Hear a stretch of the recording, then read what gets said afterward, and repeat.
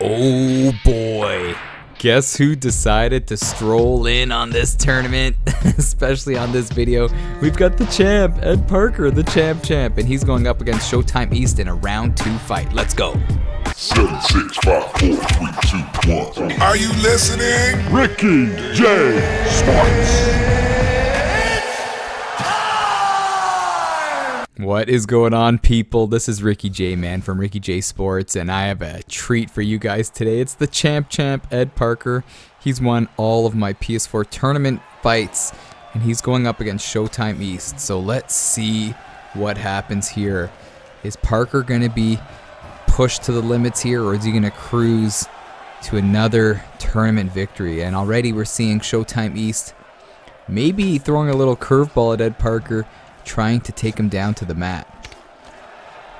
And for people that follow Ed Parker and know how he fights, the majority of his fights are on the feet. So maybe Showtime believes that if he can get that fight to the mat, he can get that W and shock the UFC 3 community and move on to the next round. But to stand here in front of Ed Parker while he's using Conor McGregor is not the best strategy, man. So he's got to move.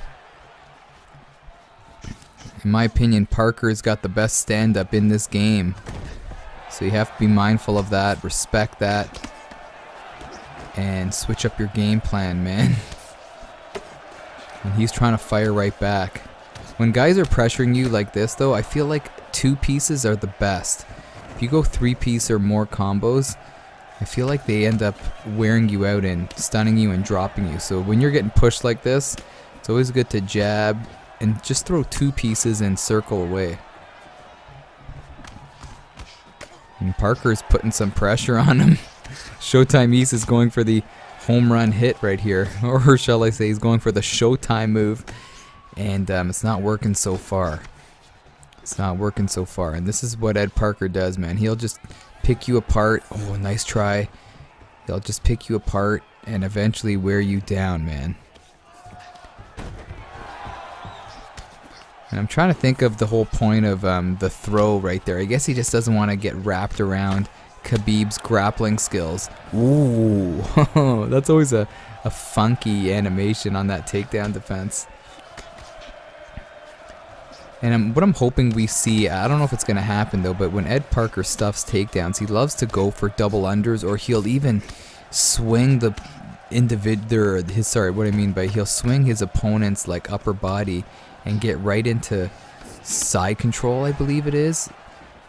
So hopefully we get to see that. It's a very unique takedown defense. But I believe in this fight, man, we will see it, I'm hoping, if Showtime continues going for takedowns. If he keeps on shooting, we'll see some cool Ed Parker takedown defenses. But at this point, Showtime East's stamina is going down, and he's just searching for answers right here. And Parker being patient, being calculated. Oh, how was that not a wobble or a drop? And that's the perfect round, in my opinion, for Ed Parker. Stuffs the takedowns, doesn't get placed on his back, picks his opponent apart, and at this point, Showtime needs to, he's got to think of a different strategy on beating Ed Parker. In my opinion, maybe go for some clinch action and try to, it's easier said than done, man, but try to get that takedown if you can and hold him down and try to beat him up on the mat. But Conor McGregor, he's got great takedown defense ratings in this game. His takedown defense is killer. Oh my gosh. Double uppercut. And nice way of getting out right there. I think, see how he got out there? It was to the right. And I think that's the better way of getting out instead of going up, because most guys will think that you're going up to get out, and he went to the side. So that's a nice little trick to know about right there. And Parker's just putting on the pressure. This is it's a clinic, man. It's a clinic of stand-up skills.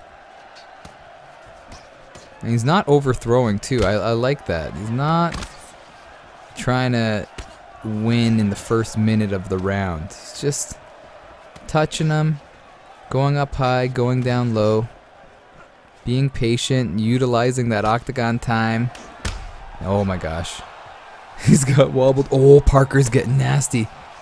Parker's getting nasty with the flare. He knows the ladies are watching. He knows the ladies are watching. Uh-oh.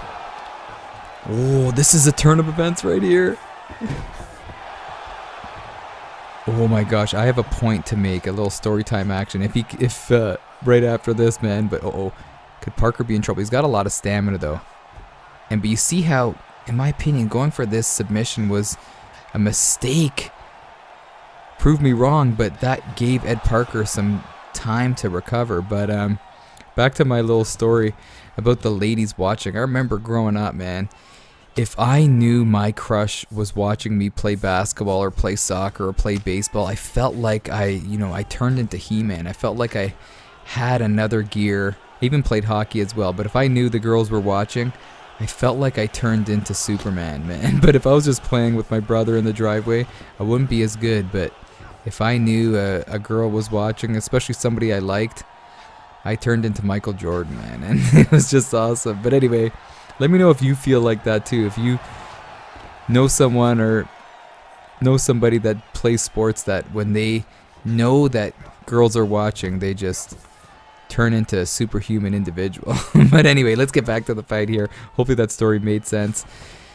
Some good job by Showtime, man. He showed some great signs here of scoring for the first time, you know, in this round and doing a nice job. But it seems like Ed Parker has recovered. And let's see if Showtime can survive. And the one thing, uh-oh, look at this. Little glitch action here. Look at this. What is this? What is this? Both guys know what's up. Oh my gosh. I think it's if you flick it and the guy tries to get out, he loses a ton of stamina. So both of those guys were just staying put right there. That was very interesting. So I think Ed Parker was flicking up on mount and hoping that Showtime would try to transition. He would lose a ton of stamina. So both guys knew what was up and they stayed put in that position. But Showtime's looking for that home run hit, isn't he? He's looking for that home run hit. And speaking of hit, Parker's stamina took a bit of a hit, didn't it? It seemed like Parker was smooth sailing until he got cracked. Uh-oh. Oh, Parker kind of missed that window to finish the fight there. I don't know why McGregor didn't pounce on him. He was throwing punches. But this is what Showtime East needs to do. He's got to go for that home run hit. Don't win by volume. Win by home run swings, by uppercuts, overhands, flying knees. And Parker's being cautious. He understands his stamina. That's the thing about using Conor McGregor, man. He doesn't have the greatest stamina.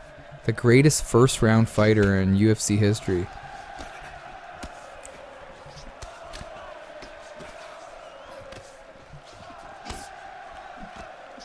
And Parker just can't seem to crack through the block of Khabib here. Showtime's doing a good job blocking. It's almost like this fight has took a crazy turn. It looked like Parker was going to run away with this fight, and now, you know, Parker's still in control, but Showtime's got a chance, man. Doesn't he? Stamina's the same. You know, both guys are hurt a little bit. I know Showtime's been hurt a little bit more, or a lot more. Uh-oh. But he's got a chance. Oh my gosh! What are we playing, Mortal Kombat? Holy cow. What a KO by Ed Parker. And he is just on fire right now. What a victory. But you got to give it up for Showtime, people. He put a good fight on in this first fight. But look at this KO. And he went right through the block right there. What a fantastic ability to understand the moment and take advantage of it and seize that moment. What a victory. So here we go. The second fight. And Showtime, in my opinion, from what we've seen in that first fight, he did a a great selection here of picking GSP. Oh, and he's Rock Parker. He's Rock Parker. So let's see what he can do, man. If I'm in Showtime's corner, just fight, have fun. You have nothing to lose. You're facing the champ. And Parker using Bisping. So Bisping is obviously not like Conor McGregor in that he doesn't have that crazy punching power, but he does have the stamina game. And that will help Parker, but he gets taken down here. And this could be a great strategy for Showtime. And I'm on the edge of my seat in this fight already, because you know Showtime's gonna bring it.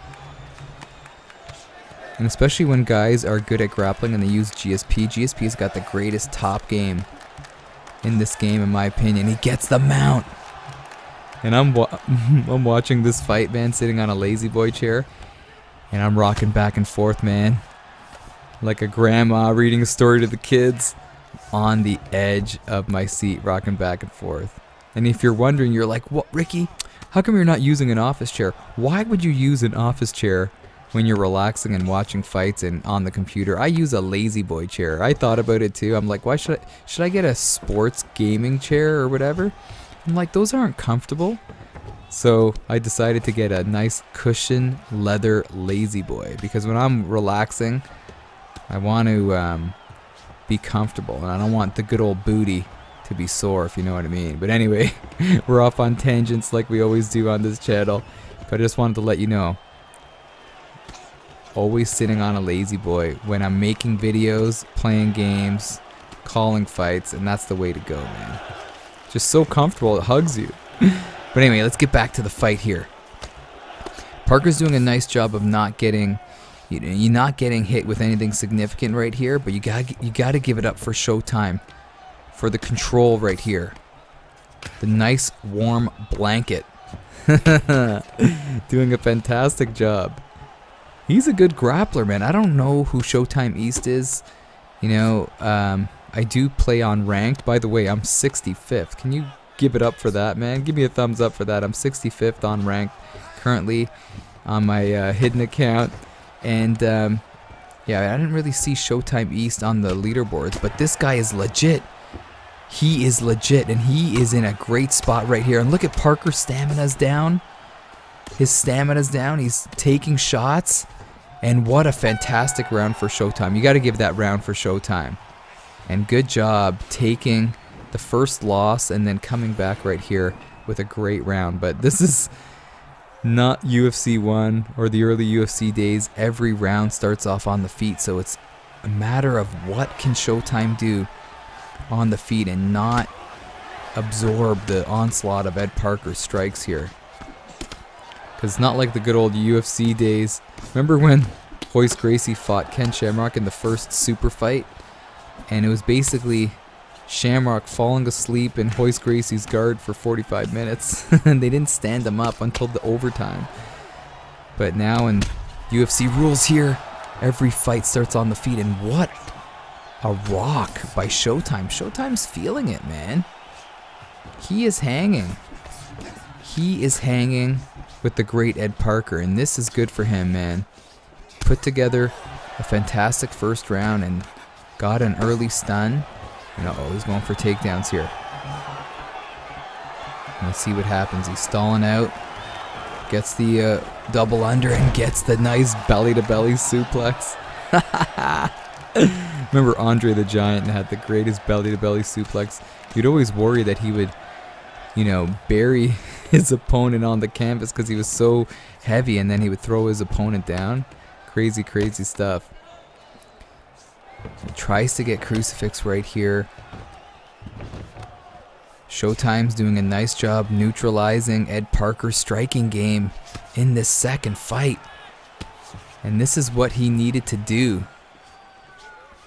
Using a guy with great grappling skills and trying to take away that striking, the elite striking of Parker. And this is what Parker wants, man. Parker wants to keep the fight on the feet. He wants to pick you apart in the boxing kicking range. He doesn't want to grapple. You know he knows how to grapple, but that's not his way of winning.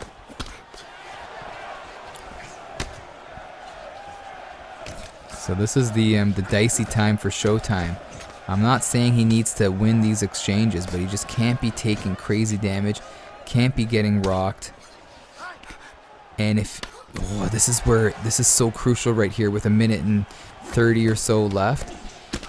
He has to understand that he got the rock in this round. He had the top control. If he could just keep this round neutral and not get rocked, he's going to have 2 rounds in the books, and then all he needs to do is survive round 3. So he's got to fight smart here. Holy cow, I'm so nervous. Oh, he gets another rock. This is definitely going to solidify him.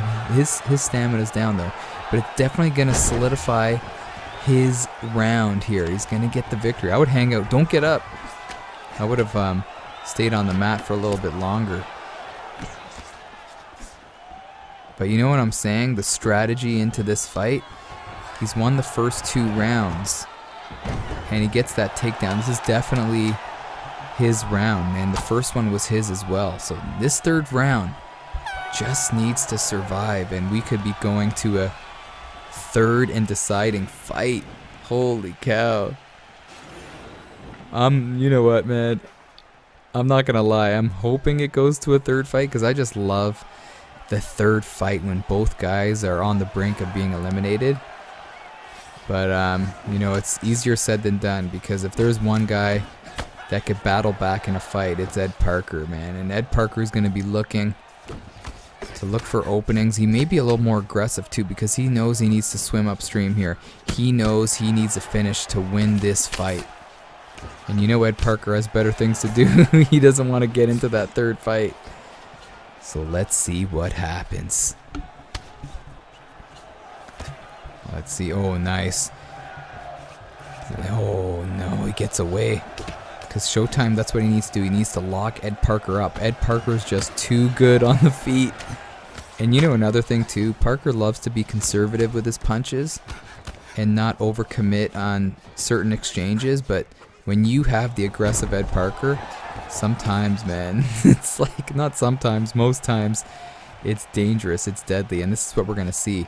We're going to see that aggressive Ed Parker.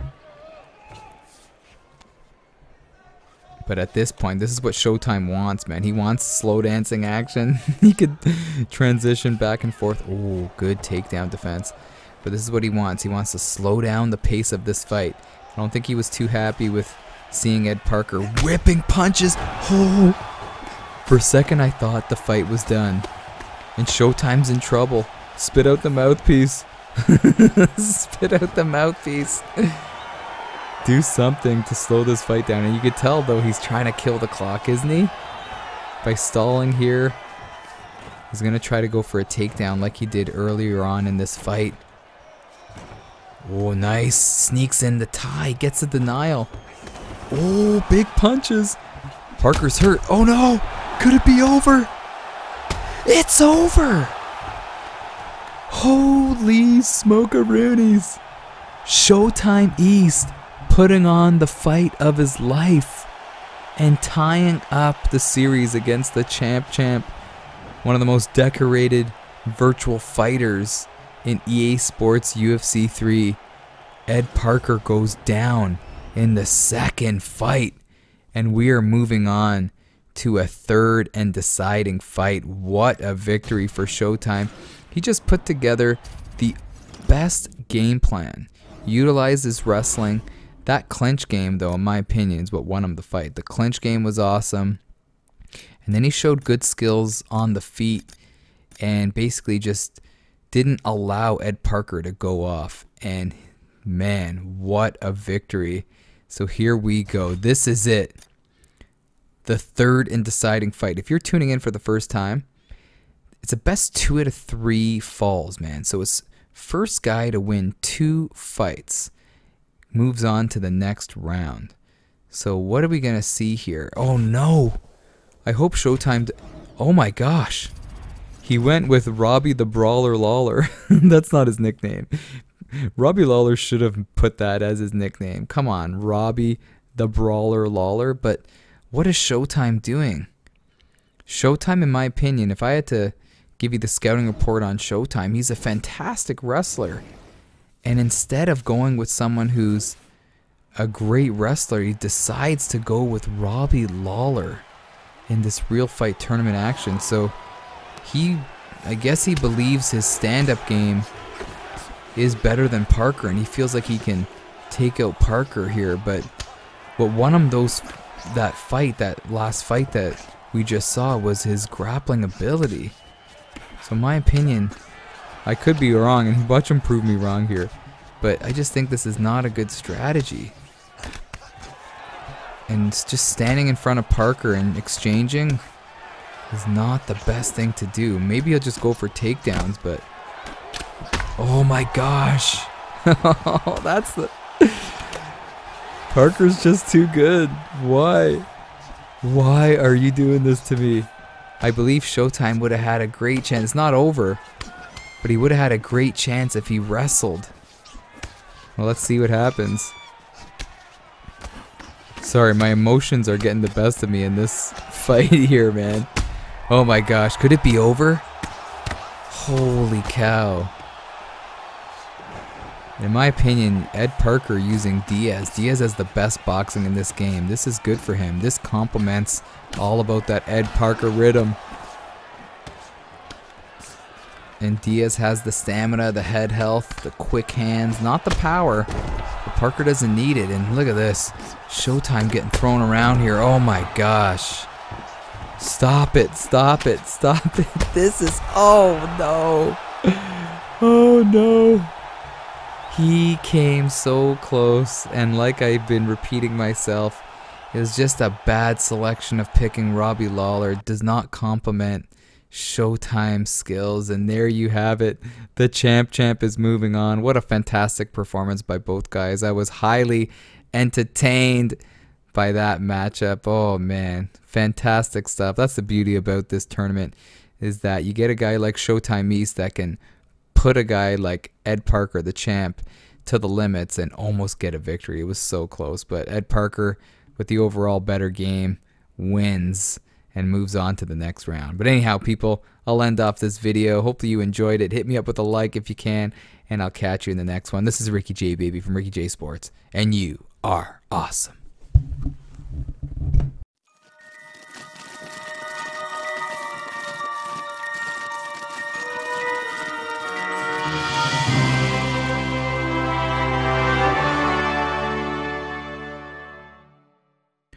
This is what we call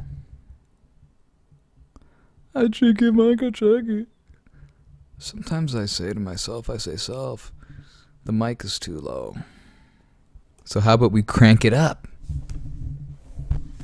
Pump, pump. What is going on, my fellow YouTubers? And I have a dream that one day I'll hit 100,000 subscribers. And then we'll do meetups at parks, and people will bring KFC chicken, and we'll have a picnic, and we'll just talk about fights and talk about UFC and all that stuff. Is that ever gonna happen? It's not gonna happen. Is that ever gonna happen? It's not gonna happen. Maybe. Don't rule it out. Don't rule it out. Okay. That'll be great if I do a meet and greet. It'll be bad if I do a meet and greet and nobody comes to greet me. So it's just a meet. I meet no one. Okay. All right, here we go.